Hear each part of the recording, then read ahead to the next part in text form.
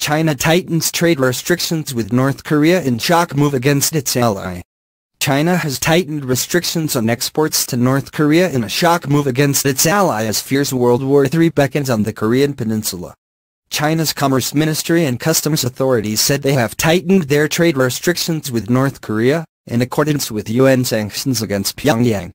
Beijing will limit exports of iron, steel and other metals, as well as on industrial machinery and transport vehicles to North Korea.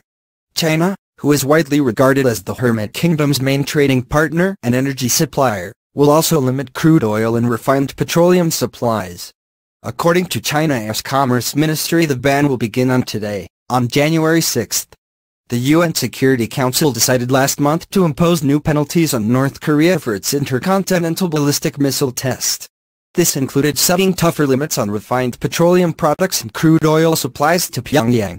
In the past, Beijing has repeatedly acted as Pyongyang's diplomatic protector. However, North Korea's recent reckless behavior has begun to drive a wedge between the two nations. The UN measure also demands the repatriation of all North Koreans working abroad within 24 months. Chinese leaders, including President Xi Jinping, have resisted previous U.S. pleas for an outright oil embargo, but agreed to the latest limit.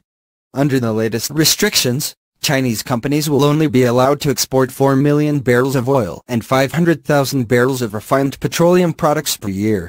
They are barred from supplying the dictator-run state with military or weapons programs.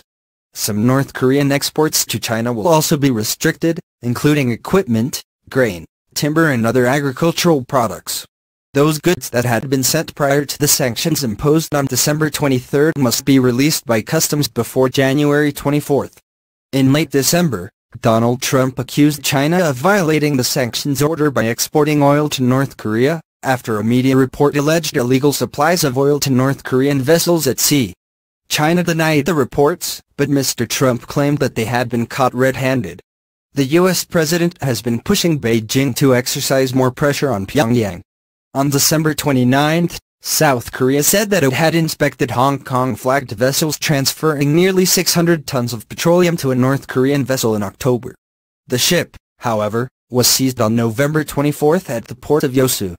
China denied the allegations and insisted that it would never allow Chinese companies to violate UN resolutions.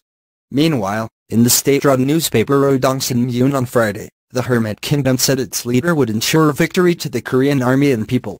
The editorial called for the people of North Korea to come together and achieve a fresh victory on all fronts. It stated, "No force on the earth can block the vigorous advance of Korea as it is under the outstanding and tested guidance of the Workers' Party of Korea, which leads our style of socialism to victory." The Supreme Leader's New Year address serves as an inspiring banner that gives the confidence and sure victory to the Korean army and people. He in the New Year address proudly declared that we have realized the wish of the great leaders who devoted all their life to providing the strongest national defense capability for reliably safeguarding the country's sovereignty. And we have created a mighty sword for defending peace, as desired by all our people who had to tighten their belts for long years. North Korea's leader Kim Jong-un said in a New Year statement he was open to dialogue with the South and could send a delegation to the Winter Olympics. Talks between the Korean neighbors are set to be held on January 9, despite warnings from the U.S. it is a bluff and Pyongyang's nuclear ambitions show no sign of slowing.